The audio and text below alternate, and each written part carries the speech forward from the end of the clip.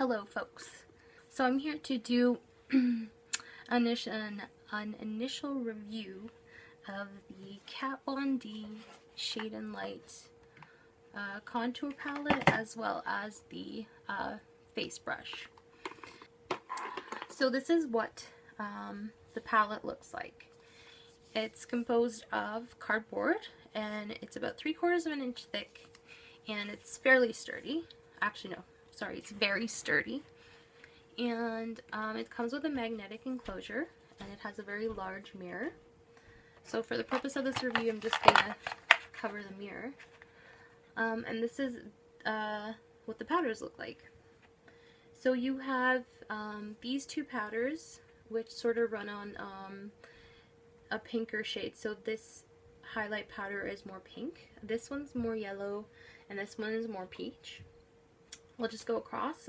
The names are Levitation, Lyric, and Lucid. And then these two contour powders are on the cooler side, and this one's on the warmer side. And this one's called Subconscious, Shadow Play, and Somber. So there's quite literally a powder here for everyone. It's a very versatile palette, and if you can't use all the powders, you can always repurpose them as eyeshadows. The contour powders are 4.5 grams, and the highlight powders are 2.3. So there is a lot of product here. A lot more than any of the other contouring palettes I've seen, like the Anastasia one, which I had, but simply didn't work for me. It was a little bit too much on the warm side, and the product was a bit on the sheer side as well. So I had to really build it up for you to notice any difference, and you can see the photos for that on my Instagram account linked below. So I'm looking forward to using this, and my next video will be more in-depth review, actually utilizing the products, the powders. And so that's that. The face brush retails for 43 Canadian, 36 American, and the face palette retails for 55 Canadian, 46 American. I don't think there's anything else I need to mention about that palette as an initial review.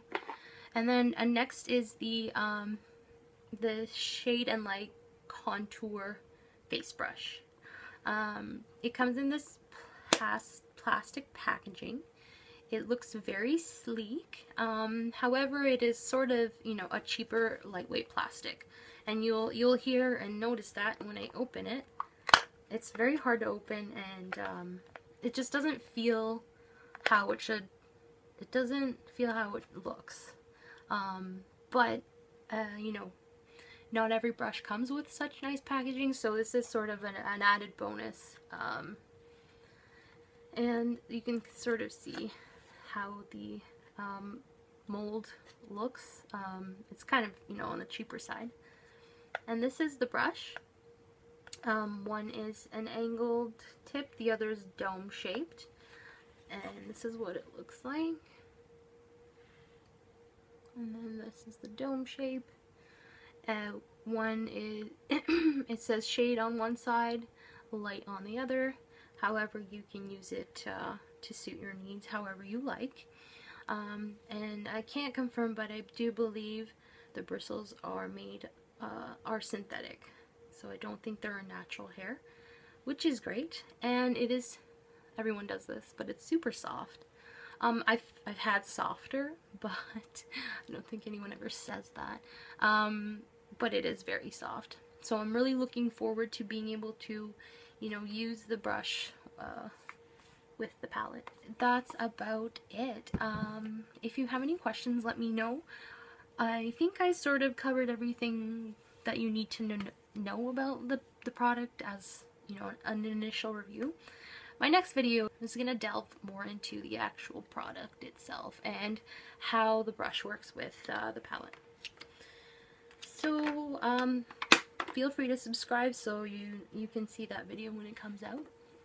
And thanks for watching my video, and feel free to leave a comment or any questions you may have. Thanks for watching. Bye-bye.